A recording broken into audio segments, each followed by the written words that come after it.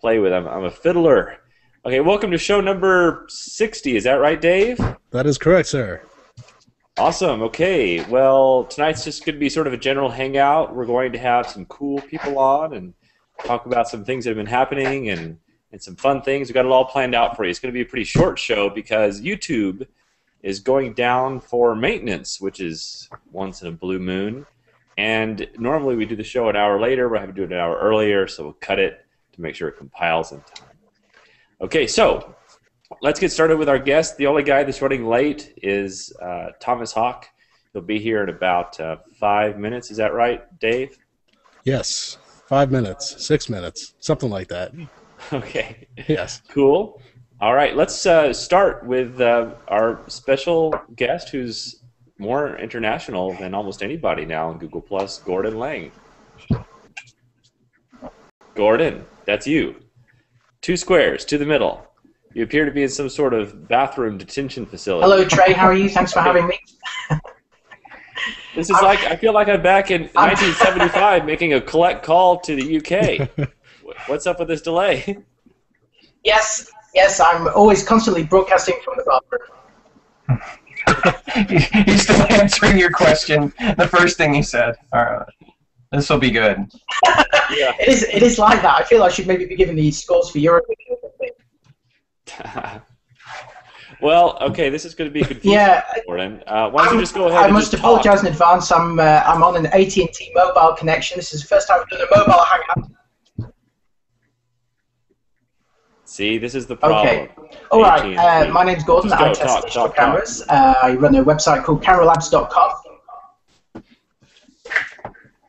Wow, if you're still hearing that thing before, I'm now talking to myself. This is horrendous. I may leave and rejoin this hangout. So my name's Gordon. I run cameralabs.com. I'm just a lot of buyer's guides. So if you're looking for a camera to buy this Christmas, please check them out. I think I'm going to leave the hangout and come back again in a minute. So okay, so I'll far, bid you adieu this is and like join you in 1 minute. This is like a badly dubbed kung fu movie with none of the action. So it's got all the downside and none of the upside. Gino, you have to save us with a musical interlude here. Good Lord. Connects. One lesson. One lesson. I know you don't believe me. That sounded amazing, Gino. Amazing. Yeah, Springsteen inspired that, but that was. It's kind of Hans Zimmer-esque. Trey, back me up on that. Yeah. The new Hans Zimmer movie Conception is going to use that. I've been working on it. It's loosely based around the idea of Thomas Hawk impregnating you, and you can only come out of that dream by having your cannon dumped into a tub of water. But that's an exclusive for your show, Trey. The really big Trey show. A bold plot. Are you really taking lessons for your harmonica? Well, as you probably know, Trey, being a denizen, or former denizen of Austin, Michael Rubin is the premier harmonica teacher in Austin. I'm sure you took lessons from him yourself. No, I did not. Wow, well, that's a shame. But yeah, I am this Thursday, my first lesson. I don't know if you can tell, but I haven't taken one yet. Well, we all we're waiting with bated breath. Well, Gordon is back. Let's just do another test. Gordon, let's go for another introduction. 2, 3, 4, 5. Can you hear me? Yes, it was about 6 seconds delayed. This is sort of an AT&T delay that's built in, which makes having a conversation difficult. Even more difficult than my conversations with girls. This is going to be a challenge. Where I would just ask a question and there would just be silence. It's like waiting for the lunar module to make it around the, where you can't, that's out of the signal range for a little bit. Yes, it's like AT&T is on the dark side of Gordon's head, and soon it has to emerge before we can communicate. I just got Coke and whiskey on my keyboard after that one, Trey. I'm glad you liked that. Okay, Scott, why don't you introduce yourself? You've got a good lag. Oh no, now he's muted or something. Unmute. There, unmute. There oh my gosh. Now wait a minute. Hold on. Let me just have a brief interview with my producer here. My audio video producer of the show. I think I'm doing a fantastic job this episode. One of his only jobs is to make sure these things don't happen. Yes. Let's have a status bridge report, damage report. What's happening? Well, on my ship? everything seems to be running real smooth. I'm real happy with how things are going so far.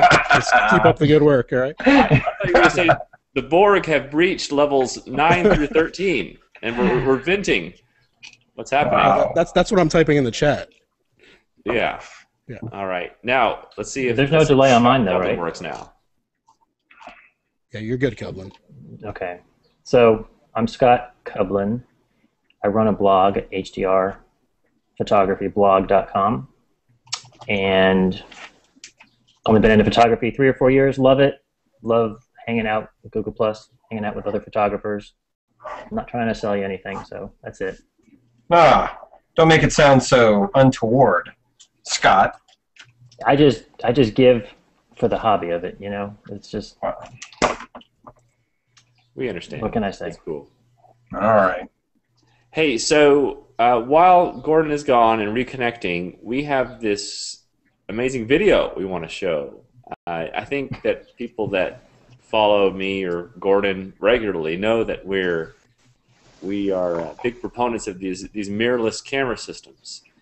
Yet we still both use DSLRs. I use my DSLR quite a bit. My D800 is still the camera that I use the vast majority of the time, but I always do have my NEX7 mirrorless camera with me, and I do think mirrorless cameras are the future. So we've got this really funny video that came out, and we were going to play it now and let you see it. But first, look who has jumped onto the scene. It's Thomas Hawk. Hey Trey, how are you? Good. How are you? Good. You got your side cam going. There we go. Now now we're good. I'm just getting set up. I'm good. How are you, man? Good. Everything's going well. What have you been up to? No, same old stuff. Taking a few pictures, processing a few pictures. How are you on the march to 1 million? I'm getting closer. I think I've got 77,000 on Flickr now, and I'm processing. I think this weekend I processed like 350 photos. So I'm trying to do at least like 300 a week, and I'm working on a big project to process 1,800 though in the next couple of weeks. Wow. Moving it along. Yeah, I processed about 100, but only kept about 15. It was all family photo weekend, so I didn't really do any normal work. It was all family stuff. But those are good too. Yeah, those are always nice. Those are always nice. I think I'm getting Cartier-Bresson says your first 10,000 photos are your worst. So, and I hate that quote. You like that? I'm gonna. No, I hate that quote. I think that's so presumptuous, cheeky bum. How dare he consider my first 10,000 photos my worst? Oh, really? Don't you think it's a presumptuous quote? No, he's not seen my pictures or your pictures. Well, no, but I think I know, and I think with the digital now, it's your first 100,000 frames. Are your worst. Yeah, probably. Man, because it's so many. You see, you can either take that as inspirational, or you can just think, "Oh, I'm going to give up now," and it puts you off. I don't like that quote myself. Well, listen. If that quote puts you off and you toss your camera, you didn't deserve it anyway. That's what I say. Get out of here. Screw it. I'm going home. There you go. I've had it. Besides, you see his first 10,000 pictures, they were terrible. I had some pretty bad pictures early on. Yeah. It's like Henri, your first 10,000 photos are your worst. Don't judge everyone else. I saw his first 10,000 photos, and they were all black and white. Yeah, that's true. That was a problem. Come on. Actually, my last 10,000 pictures were the worst ones I've taken, so I don't agree with that quote at all. No, I do think you get better with time, though. I think so. Yeah. I hate my old work, but I leave it up because I think it kind of shows a path that might inspire people, that if they just crank away for 5 or 6 years, they might get better. Thomas, have you ever thought about taking down some of your really old stuff? I'm sure you've got old stuff that you don't like anymore. Yeah, I have, but I kind of keep it up there for, I guess, posterity. I don't know. I hate that, like, my first photo ever on my Flickr photo stream is, like, this really crappy photo from my living room of my Microsoft Media Center setup. You know, it's like one of those big tower computer machines. Yeah. And people constantly go to that photo and they like leave comments. They say, "Oh, it's Thomas Hawk's very first photo. You know, how great!" And it's like a horrible photo. It's just it was It's like Jim Morrison's grave. Everybody's got to go look at it. Yeah, but I kind of feel like I should leave it up. But no, I feel, you know, I go back and I look now at some of the old stuff I had up, and I'm like, wow, you know, there was so much noise in that photo. How would I can't imagine publishing something like that today. The noise is just terrible, and yet I did.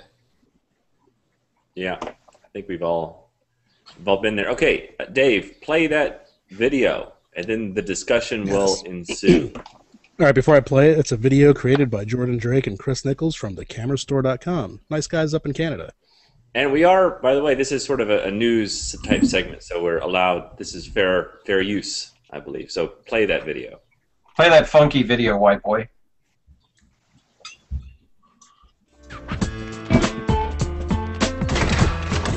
Hey guys, hey, I'm finally here. Let's get this party started. Oh man, it's Cannon. Who invited him? Oh, hey Cannon. We got started without you. You're pretty late.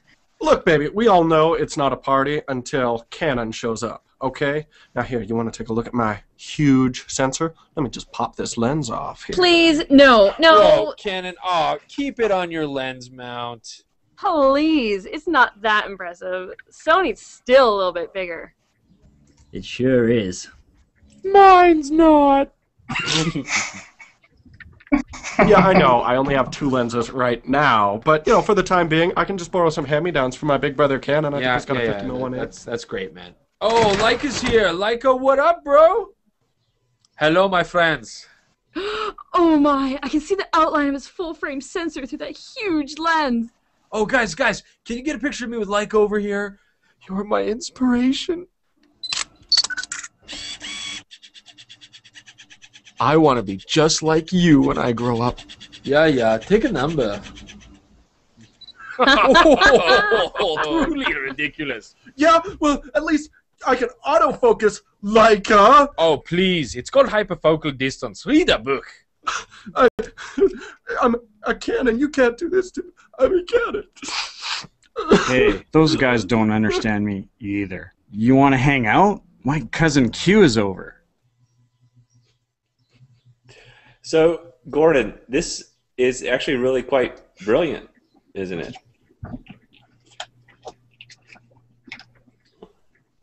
Gordon. Hello, Gordon. Oh, no. Is he frozen? Again. Did we lose Gordon? Yeah, I think he was good for a bit there, too. Now, forever, we'll just have this image of him stuck in a bizarre yellow bathroom. Yes, what's he looking at? I don't know. I don't know. But I know that he loved that video as much as me because it was really spot on, especially that thing about the Nikon with the tiny sensor and everyone just all over the Leica, and he's got such an attitude. It was great. Those guys are funny. Have they made other videos? Do you know, Dave?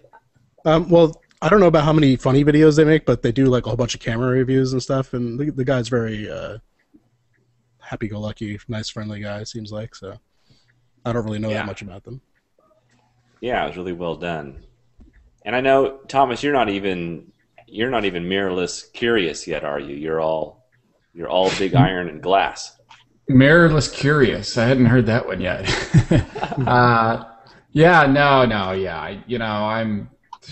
I'm kind of a die-hard DSLR guy. I think I will be for many years. Yeah, I think I'll be using my D800 for at least, if not the next year, the next 2 years until something, maybe the new NEX might have a bigger frame, or maybe something will happen with even the APS-C size sensor where I don't see that much difference anymore. I already do. When I was stuck with my NEX7 while my D800 was getting fixed, I was quite happy with it. I didn't get all the full frame goodness that I was used to, but I was still pretty happy. I just don't know. I mean, are the lenses really there yet? Are the lenses good enough? Is my question. I mean, can I get a 135? Can I get a 135 as good as my Canon? No, I mean they don't have the lens selection of all the DSLRs, but it has all the basic stuff. It has all the wides, Sony just launched a new wide-angle lens that I just bought, but I haven't received yet. Do you know what's the size of that lens, Dave? Do you know? I do not know. Well, we'll look at it. Well, do you guys ever appreciate taking pictures at concerts? Because that's one place I've been using my Nikon V1 a lot. Is they won't let you bring in a big DSLR, but you can take in your little mirrorless camera, even if they see it. Like if they check your pockets or something, they don't care because they see it so small and tiny. They'll let you come in and take pictures with it. And for those purposes, it's just as good. It's usually if it has a detachable lens. At least that's what it's been for me. Yeah, they are detachable lenses, but because the lenses are so tiny, I'll usually just keep them in a separate pocket or get my wife to carry the lenses, and they'll just see the little bitty camera body and let me in with it. See, I'm at the point now where I will not go to a concert at all, period, anymore, unless I can get cleared to bring my DSLR in. And then I'll go. But then, I mean, you just can't compete, with the 5D Mark III with the 70-200 or, even the 135 for concert photography. I mean, it's just, you can't compete. Well, the rest of the world is not Thomas Hawk.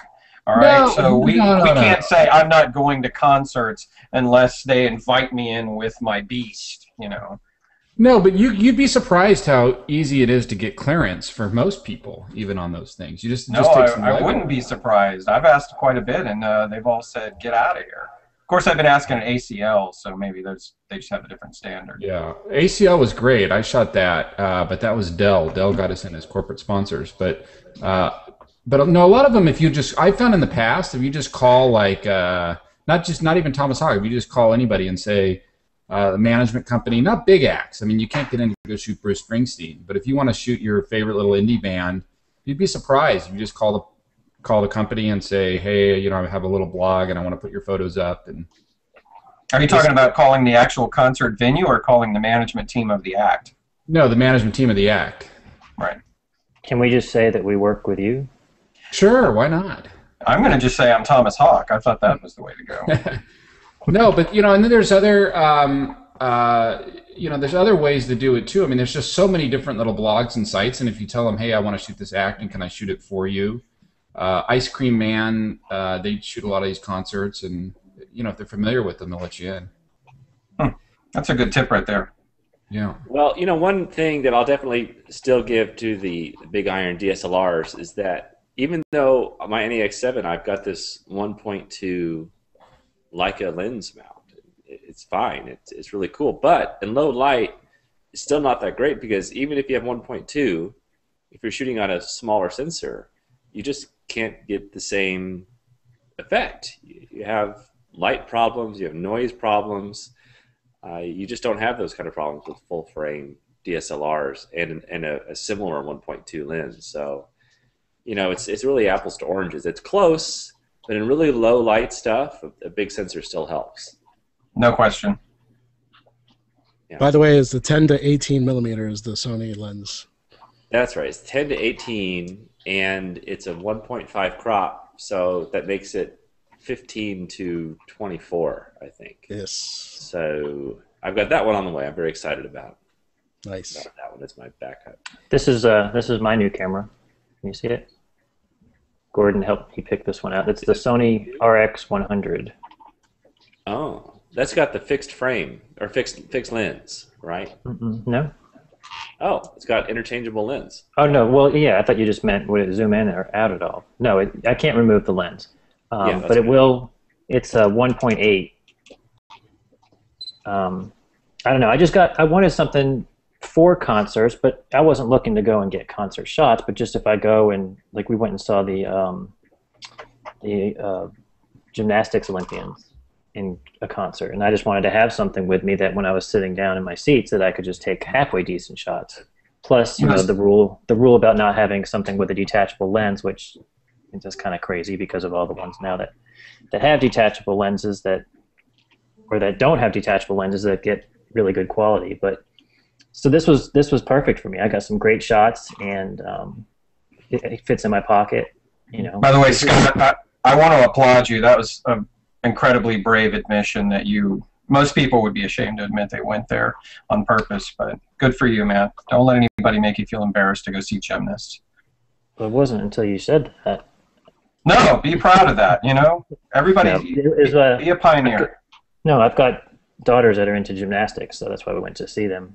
Oh, way to make me feel like a jerk. Yeah, Gino, what's wrong with you? Good God, I've got 3 daughters that go to gymnastics. You know. I'm surprised they don't do more of these little cameras in pink for color scheme. Don't you think? Are you trying to make him feel bad again? No, Are you suggesting that that's the color Scott should have gotten? I'm kidding. Yeah. It just goes with the camera, right? Right. Well, if it's pink, it would get lost in the color scheme of his purse. That's right. It's harder to find. Yeah, that's never have a gallery, but if you go to the fair and you want to have a camera that you take along with you, and you want to go on the rides and not carry around a tripod and DSLR, then that's why I got this one. But I still have my big Kahuna camera. Scott, you're not going to Renaissance fairs and taking pictures, are you? Mm-mm. Okay. Kind of sounded like that's where you were going there. In San Francisco, they have more leather fetish fairs. No. Renaissance fairs. Not going to those either. Hey, Thomas, why don't you tell everyone, I read this nice blog post you made where you kind of analyzed sort of like socio behavior on a meta level at Google Plus versus Flickr. And I thought you had some nice observations. Yeah, I mean, I think it's kind of interesting. I've been involved with Flickr pretty heavily ever since it started, and particularly with a lot of the Flickr groups. And there was, I think right after Flickr started and Yahoo bought them, there was this sort of thriving community on Flickr. And it sort of dwindled down over time, and it's, with Google Plus launching, I mean, really a lot of the photography community seems to have moved here from Flickr for the community stuff, and just in general, it's just congealed a lot more. And the post that Trey's talking about, I think I wrote it on my blog, Google Plus, the nicer social network for photographers. A couple of ways Google Plus has done things different. At Flickr, when you're in a group, when you block somebody, it's a very weak block. What it means is basically that they can't comment on your photos or fave your photos. That's it. But if they're in a group, if you're in a group or a conversation or a thread, and they say, Thomas Hawk is a jerk, I hate Thomas Hawk, Thomas Hawk's photography sucks, go die. You can't filter any of that out. You can't block people the way you can on Google+. When you block somebody on Google+, they just become invisible. It's like they no longer exist. But I think that was really smart on Google's part. I think when they sort of designed it, they did it in such a way, and I know, Trey, you've had to deal with a lot of these people too over the years, I'm sure. You get these people, and for whatever reason, they just decide that they hate you. You are the Antichrist. And they just come after you and just, bother you again and again. And in Google Plus, I found if you block those people, and a lot of your friends and people around you, not just your friends, normal, nice people, block them all too. And the next thing you know, that person's just talking to an empty room, and they're ranting on about how horrible Trey Ratcliff and Thomas Hawk are, and these are the devil, and blah, blah, blah. But nobody's listening anymore. And you don't see it, and so it doesn't bother you. So you have a better time. It's a better, more positive experience. And I think Flickr, on the other hand, they still don't have that down. And so, I've seen a lot of people driven from Flickr because you get one really evil, bad person in there. And Flickr makes it a little worse, too, I think, because they're so easy to create a free troll account and just hate on people with the trolls, and you don't even know who it is. But from a sociological perspective, it seems like Google really got that right, I think. And I think that's one of the reasons why people have more positive experience here. Yeah, I agree. Sometimes I wish it had a, like, depending on who your friend, after you circle up a bunch of people, sometimes I wish it had a suggested block list. Yeah. Trey Ratcliff, Thomas Hawk, Scott Kublin, and Karen Hutton have all blocked this guy. Would you like to block him? Yeah, preemptive blocking. Yeah. Right. But, the funny thing is, I went back and some of these people that, I blocked right away, some of these, really hit. I mean, some of these people get really, violent and vicious. Yeah. I've had people contact me and say, hey, I'm really worried about this guy, even, and what do you think? And, but if, what I find is that eventually they go away. Because when everybody blocks them, they don't get the response. They're looking for a response. They want to create this big controversy.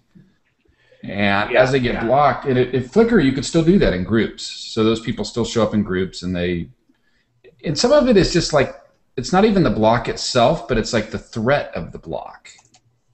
Like if you think, okay, well, I'm going to kind of be a jerk to this guy just because that's my personality or whatever, that's who I think he's a jerk or whatever. At Google Plus, I think people think twice because they know, oh, wait, if I'm too much of a jerk, people will block me, so I can't be that mean. Yeah. And I think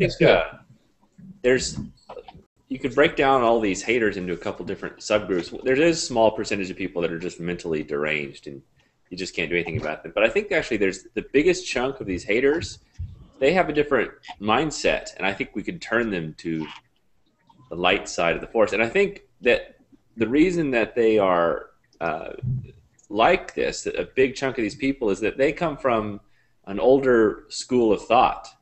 And like they see you, Thomas Hawk, how you're popular, and they think that it's a zero-sum game.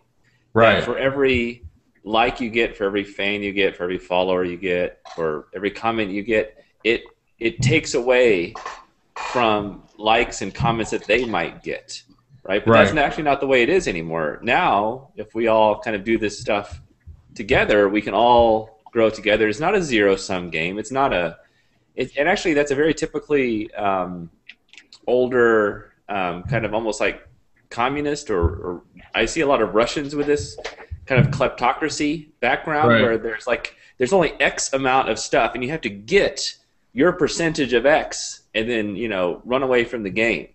I find it's actually the opposite of a zero-sum game in that you guys, the Thomas Hawks and the Trey Ratcliffs, stand to give the most. I mean, nobody's coming to Google Plus and they're going to learn that much from me. That's not to say they couldn't, but they're not going to be.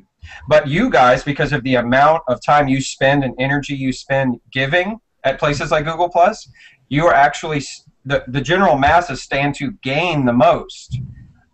Whereas it's like the higher up you go, the more you stand to give. And that's what I find at Google Plus is that the higher ups are actually giving so much more than any other place I go, and that's why I spend more time here. Well, this very show is proof of that. Yeah, I mean, I think a lot's true in that. I know I've tried to share circles a lot, and 2,000 photographers that I follow that I like, and try to promote other people and stuff as much as I can. But I still think there's just this type of person. Trey, you mentioned it. I do notice it a lot with not to stereotype Russians or any Soviet Union type folks, because some of them are quite generous. I mean, Ivan Makarov is from the Soviet Union. No, there's plenty of very nice ones. Good Russians. We love the Russians too. It's too late to apologize. But sometimes there's also like this sort of the street photographer mentality. This guy kind of like, oh well, I'm like Bruce Gilden, and I get in your face, and I'm just a jerk. That's who I am, and it's kind of like they think it's a badge of honor somehow to be this sort of tough guy person. And you see these people sometimes. I mean, I don't even. It's not even. They don't even cross me sometimes, and I block them. If I see somebody just leave like a real jerk comment on somebody else's photo stream, oh, this photo sucks. You don't know what you're doing. What are you? Blah blah blah. I'll just block them right there because you don't have time for those people. Yeah, man. I just go open Gangnam on them. That's what I do.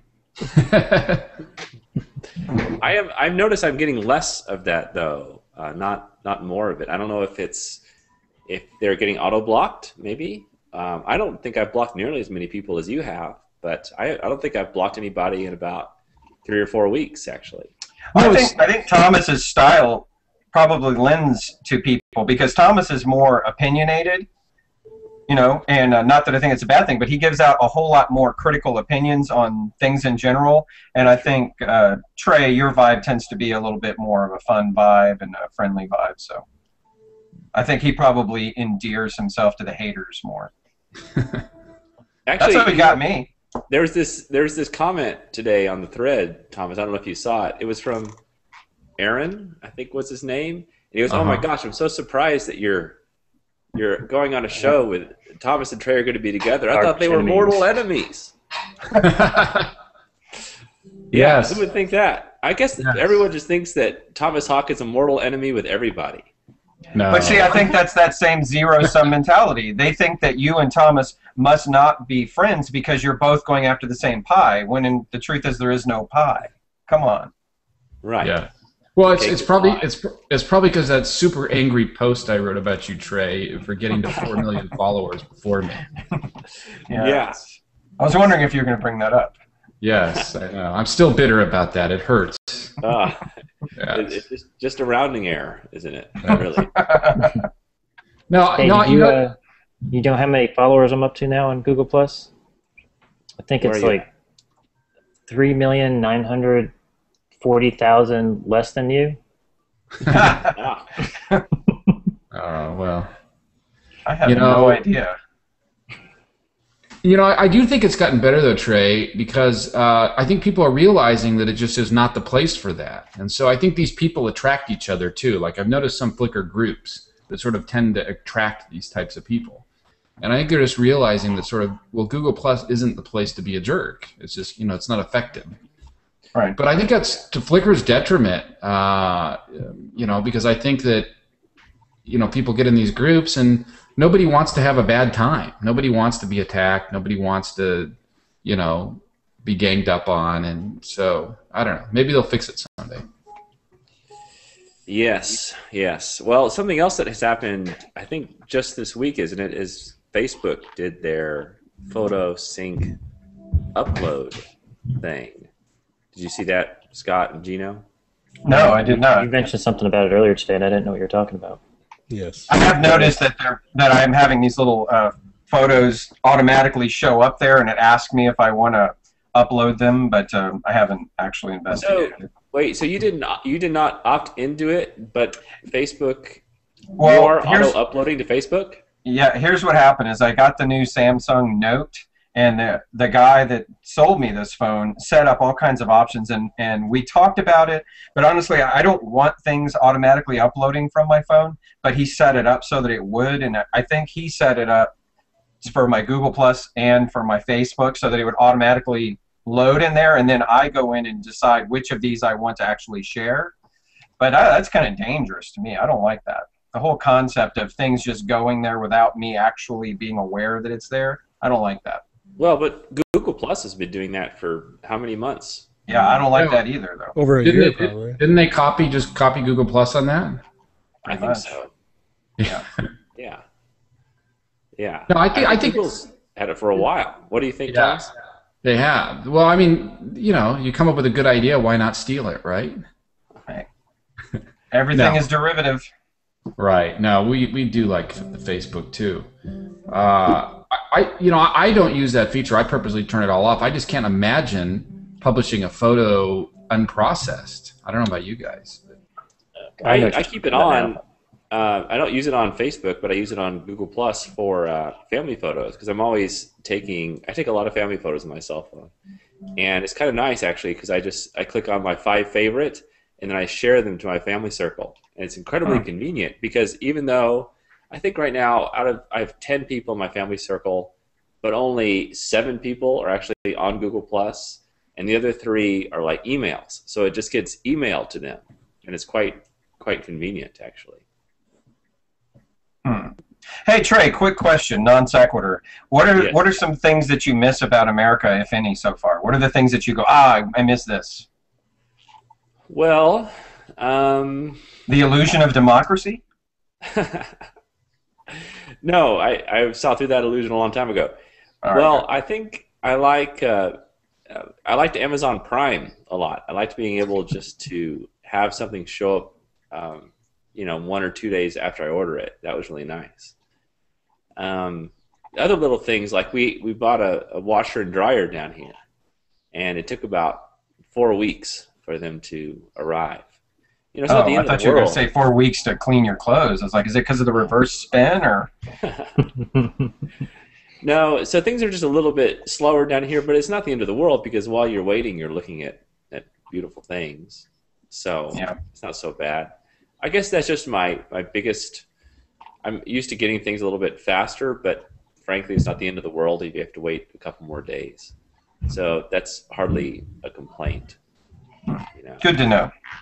So you're still in the salad days of your journey. Yeah, yeah, it's all going well. Good. I'm glad to hear it. Good question. Yes.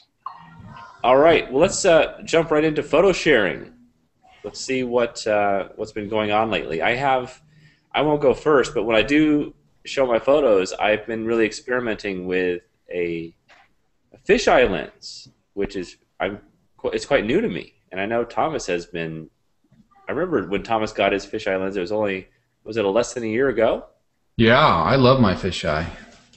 Yeah, I remember you were going crazy with it at Yosemite, and I think it lends itself more to your style of photography. But I also like it. Are you using it as much?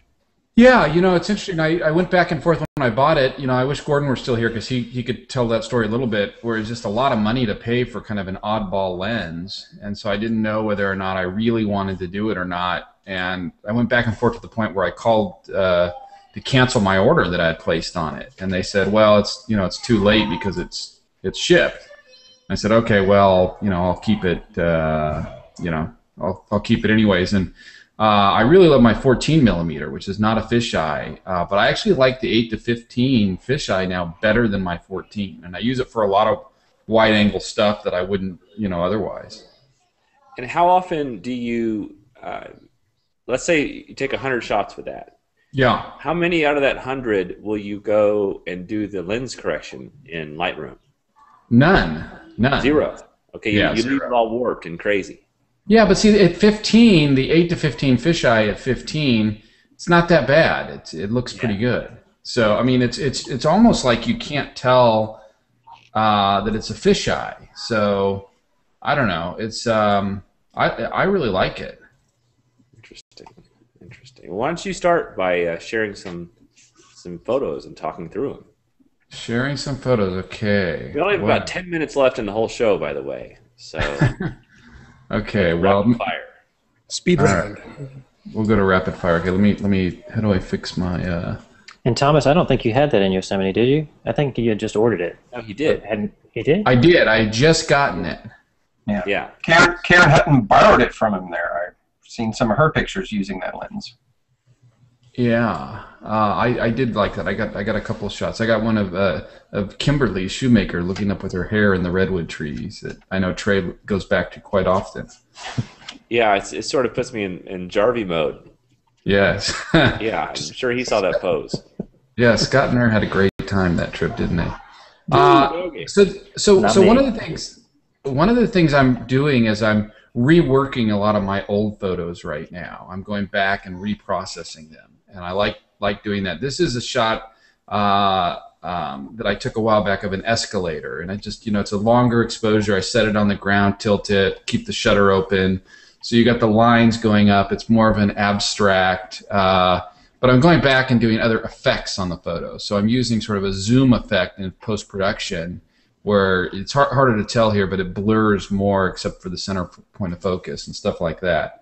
So I'm just doing different things going back. Here's one using a horizontal blur. Again, more abstract stuff, sort of working with after the fact. Here's another one, again, using the zoom effect with the blur in post-production, Detroit. So that's a lot of what I've been focusing on, and going back and also, changing color to things. Here's the same shot done 2 different ways. So here's one sort of blue, and there's another blue. These shots were taken, about 2 minutes from each other. Taking old stuff and inverting it, working with negatives and negative colors. So I'm probably working more with sort of that post-production type stuff lately, even than a lot of new stuff. Here's again that blur. This is a sort of a instrument at the Country Music Hall of Fame. But been working more on abstract stuff, working more on sort of reprocessing old stuff. What instrument is that? I don't know. It's this weird instrument with all these wires. I don't even know what it was called, but this was like at the neck of it, and it all went into like this one hole, and so I just kind of created sort of a black hole. It's a weird black. It's sort of a greenish void. Yeah, the coloring's weird, and using textures some too, and old silhouettes or you know, redoing old neon signs with textures. You know, I haven't worked a lot with textures. Here's more example of coloring with the light painting. Like this is what I originally took it as. Then I painted it with green light painting, you know, and then doing it in red. You know, and this is all post production, so it's basically the exact same shot, just done with green and red. And so I haven't done as much of that in the past. You know, taking shots again and using more blur, horizontal blur to get more of an abstract feel. So I don't know. I've been working on 1,800 different photos that I like, you know, right now, and doing stuff like that, going back, adding textures, adding. Oh, that's cool. I like that. Processing. Yeah, that's my son William in a tunnel, and you know, you got sort of these more abstract figures in the background, and anyways, that's kind of what I've been up to. Cool. Thanks, Thomas. Scott, you have some rapid fire stuff for us? Sure. Go for it. Share like the wind. Okay. See it all right? Yes. All right. So this was a big hit the last time I did this. So these are just some of my before and afters, before processing, after processing. And most of them are bracketed shots, but there's a couple of them that were just single raw files. But so this is a shot from Yellowstone. And this is a shot that I processed when I presented to a Smug Mug group out in LA earlier this year. So this is the before picture. And give that a second to load for. There's the after. The before, the after of that one. Next, the place that we went to in Yellowstone, you can only get there that time of year by snow coaches, and this is one of them. This isn't the one that we were on, but this was just one that I saw set up on the side. So here's the before of that. It's like a Volkswagen on steroids. Yeah. There's the after. I'll just show the before again. Subtle. And the after. So some of them are overly processed. Some are just, actually I think all the ones I chose tonight were really to the extreme as far as processing. So here's one of the geysers that was out by the Old Faithful area. There's the after of that. Mm. Man, aren't they different? You do so much with the post-production. That's great. Yeah. Yep. And that was a bracket. That was a 5 bracket. Exposures. There's the after that one again. Okay. This is Fort McAllister here near Savannah, Georgia. It's in Richmond Hill, Georgia. So that's the before. And there's the after of that one. And I think that was 7 bracketed shots. This is just a single raw file. This was with my 5D3. This is a cotton field near Metter, Georgia. So that's the before, and then there's the after. And this is a shot that I took about 3 weeks ago. It was a Panola Mountain State Park, and I took it with that Sony RX100 that I showed at the beginning of the Hangout. So this is just a single shot before, and that's the after of that one. So there's before and after. I think that was my last. Oh, I got one more. I just took this one on Thanksgiving Day. Actually, it was the sunset that evening. So this is the before, and this was 7 bracketed shots. So here's the after. Mm-hmm. So I brought out quite a bit with that one. That's it for me.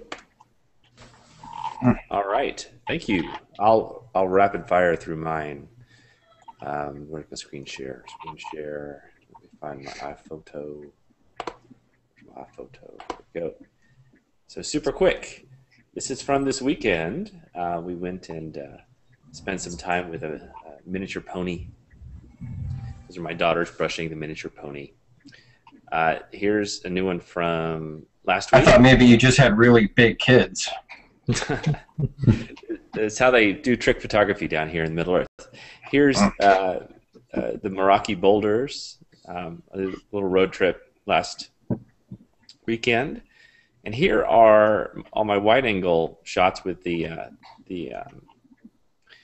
is with the 16mm fisheye from Nikon. What's that location? This is the Paris Opera House. Yeah. And it's already quite warped and strange. And actually, I looked at it with lens correction, and I like this version better. Here's a few more that I took with it. This is also inside the Paris Opera House. It's a really cool location. This is the hotel that I stayed in Paris. It's a beautiful place called the Hotel Banque. Here's another picture from inside there from a different angle. Oh, that's your suite, right? Yeah, that's my bed over there on the right, and the bar on the left. And here's sort of a close-up. You got to get with that fisheye. You got to get in tight whenever you want to take a photo of something. Yeah. You know this. You're quite experienced. So here's a side-by-side of a fisheye, the Nikon fisheye 16mm versus the 14-24. So this, by the way, this is not my fisheye. I borrowed this from Tom Anderson, but I just ordered my own because I liked it so much. This is with the fisheye, okay, and this one is with the 14-24. So I really like the 14-24 better than the fisheye one. But in this particular case, I think 14mm was just more than enough to get in what I wanted to get in. Plus, I don't really like my post-processing on the fisheye one. But I have all these side by side and more. I have a little new review over on the website of the Nikon fisheye. Okay, I will unscreen share. Nice work.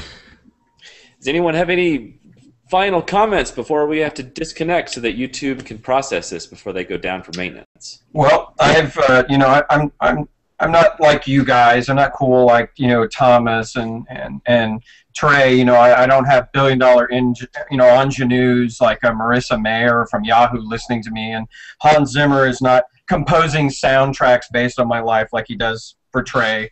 But I am about two things.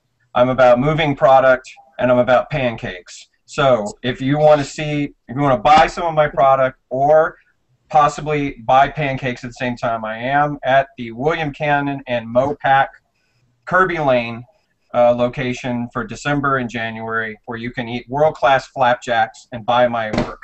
I am not ashamed to push product. Nice. Good. Everyone should go buy his work. I agree. Yes. Thank you. Yes. If you get nothing from tonight's show, but I think that will be enough. Good. Excellent. Kirby Lane is a good place too. So even if you don't enjoy his art, you'll enjoy your Impossible, but hypothetically, I agree. And I am taking harmonica lessons. Ah, and here I thought that was Scott who was our musician tonight. No, you're mistaken. No, he's got Scott a guitar showed too, up. Thomas. You missed that.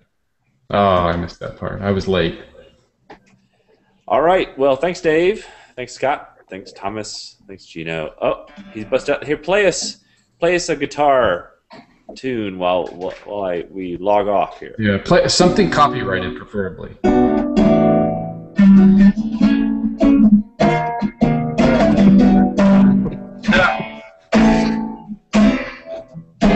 Two lessons. I don't know if you can tell, but 2 lessons. That's all. Wow. It's amazing. Good. I am gifted.